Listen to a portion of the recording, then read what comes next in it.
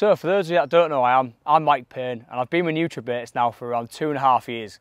But I'm going to take you all the way back to where it first started and tell you a little story about my first capture and a few more on the Trigga. So when I first joined Nutrabaits, I actually opted for some BFM and the Trigga as well. And I was split between the two on which one I was going to use. But when I opened the BFM, I knew I'm going to get cracking with this. And I really wanted to start a campaign using it. So the first 2 months, that's all I used, and I had really good success. But in my ear at the same time, my fellow Team Nutrabaits team member, Rob Gaynor, he was on at me about getting the Trigga out and using the Trigga. So after reluctantly swapping, I went out on a work overnighter to one of the club waters on the Portsmouth district ticket. See, this club water, it's very unique in the fact that you have to do a watercraft draw every single day. You have to be in the car park, you pick the tokens out of the hat, and then you decide where you're going to fish. Now, the water itself is only around 4 acres in size and it's solid in weed. There's a lot of weed around, and finding clear spots, it's quite a little niche to find them in there. There is some like nice clean margin spots, but the spots in open water, they're really hard to come by. Well, I'd done the draw and ended up right down the other end of the lake, and I spotted some fish rolling right in the far corner, and I only brought my 9-foot rods with me. And what I was trying to do was side flick the rods underneath the sort of canopy of the trees down into the corner to get to where the fish had showed. And on my second or third cast, I actually miscast and the line came out at a completely different angle, but I'm in the mentality of never waste a cast. So I feathered the line down, felt the lead go in, expecting a really soft drop and nothing to be there, and it actually went in an extra 2 foot and went down with a crack. Now, further investigating that spot, it turns out it was only maybe this sort of size of an unhooking mat, as we like to say. And in that particular water, it's really renowned for casting like an ounce lead out and just pinging the troddies out and keeping it nice and quiet. Because you're on a 24-hour rule, you don't really want to like scare the life out of them. But I thought, do you know what? I found this area, I'm going to investigate it, and I'm going to make sure that that spot is critical.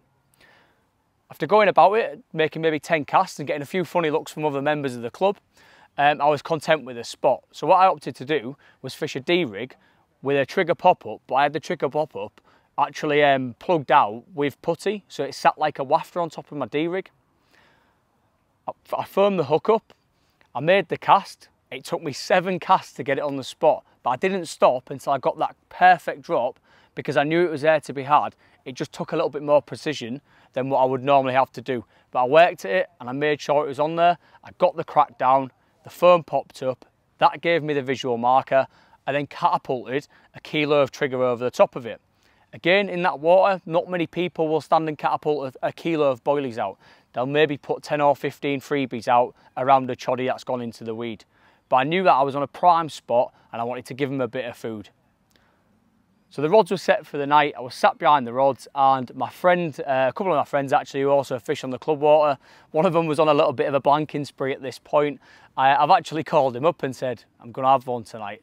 And he turned around on the phone to me, he says, not a chance, I'm on about 18 nights out of fish, there's no chance you're coming back after 18 months and banging one on your first night.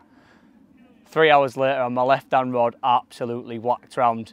After an extensive battle and it dragging me through the pads and weeding me up, I could see the massive shoulders of this Sutton strain fish breaking through the weed, and I just slipped the net underneath it. And it resulted in a cracking fish, which still currently stands as my mirror PB at 38 pounds, 12 ounces, and it was absolutely unreal. Obviously, I got straight on the phone to my friend, rang him up, mate, you need to wind your rods in and come and photo this fish for me. It's an absolute chunk, it's a lovely carp. And you know, fair play to the guy, because he done that for me. So that was the start of me using Trigga on a regular basis, but I was now torn between the two, between the Trigga and the BFM, because no matter what I was putting out, I was absolutely doing the damage on it. So it was just whatever I fancied in that session and whatever I wanted to use, I was using with the absolute utmost confidence. As I say, I had multiple captures on both baits, but another memorable capture on the Trigga itself. This time I wasn't fishing whole Trigga, it was on Frimley Pit One. And you know, for those that know the venue, it's got some really old carp in it. And after speaking to a few of the members, you know, understanding what had been happening, because I've been away for a little while on my job, I decided that I was going to heavily bait a spot. And I went about crumbing up 5 kilos of Trigga, adding some hemp to it, some maize to it, and then giving it a really healthy serving of the Trigga liquid food and the Trigga liquid booster. So it made a nice big stodge. I actually put the full bucket out on one spot, and it didn't take long to get a spot rocking, as I had 2 fish off it that night. To be fair, on the first night there were smaller fish, and I did question whether I needed to come into a bit of deeper water, but I stuck to my guns, I stuck over the bait, and on the second night the rod ripped off again, and I ended up with the biggest common in Frimley Pit One, a common known as the silver common, and I think that went 35 pounds 14 ounces, something in that vicinity. But again, that regardless, it's a mega old fish. It is an absolute dinosaur, and it is a stunning creature.